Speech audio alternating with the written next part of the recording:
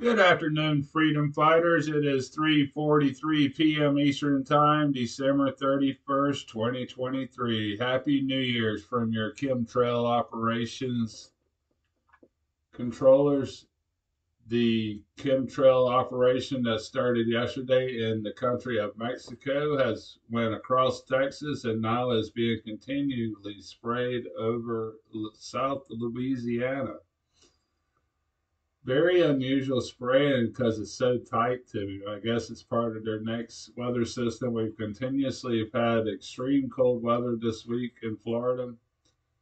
Our forecast ranges in the low 40s almost every day this week, which is very unusual for to have continuous 40-degree weather.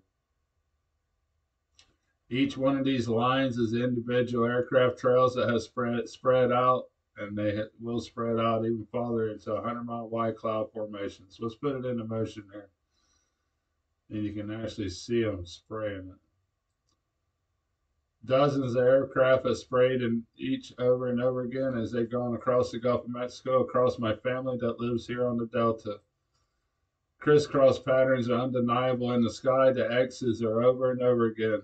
Looks like Roman numerals here. One and two X's. Very distinct lines in the sky when you see it. Stand by. This is a clip from the ground of these chemtrail operations. It's undeniable what they are doing. They are spraying, and these clouds spread out into 100-mile wide cloud formations. Just one jet. Here's multiple jets spraying this at one time.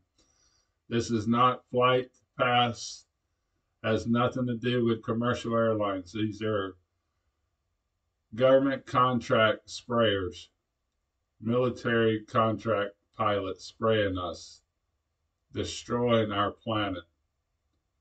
We have so much proof. Here's another one from Dan Stevens. Commercial fishermen standing by. We need to get this madness stopped right now.